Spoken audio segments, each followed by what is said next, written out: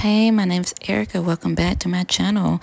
Listen, I am so excited to tell you what have I been doing to get my skin to look the way it does. And people been complimenting me on my skin texture itself. But the benefits of giving yourself a facial massage coming from a licensed massage therapist, and there's so many. So listen up. Boost circulation, minimizes stress. It helps with product absorption. It helps tone the facial muscles and relieve tension in the face. Reduces signs of aging. Helps with improved skin texture. Decreases acne. Enhances blood flow. You're giving yourself a manual effect drainage, which is so good for you. It can smooth out fine lines and wrinkles, and help with sinus reliefs. And I have a technique. If you comment down below, let me know if you want me to do a video on help to relieve your sinus pressure and all that. Spring is here, and a lot of people will have some kind of discomfort with the sinus. It relieves tension, minimizes puffiness, and collagen production. I mean, I can go on and on. I've been giving myself a face massage for the past year and a half.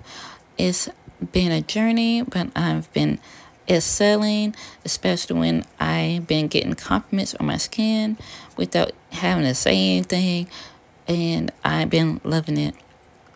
I always had a youthful appearance ever since in my 20s. I look like I'm been in my teens. Now I'm in my 30s. I look like I'm in my 20s. Whatever. It's just amazing. Now I get my skin on track on top of that, and that's exciting. I have not been complaining. Like, I just been giving myself affirmations on my skin. It would get better. Your skin is beautiful. Your skin is healthy. It's glowing. And now I see the freaking results, and it's amazing.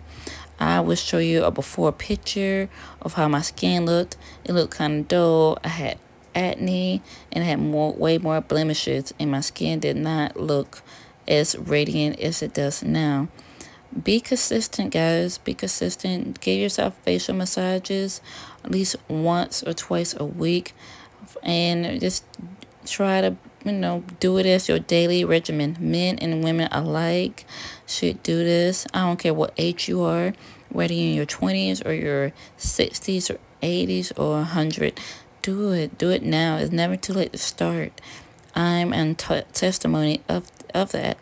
Just be, add your favorite facial products to your skin. I like to keep mine simple. Again, shea butter and rosehip. It's not a secret. I love telling people what I like to use. So yeah, go ahead and get yourself a facial. Here's a picture of me. You see the acne? You see the breakout? That's another picture of me, and it was dull. So see you later. Toodaloo.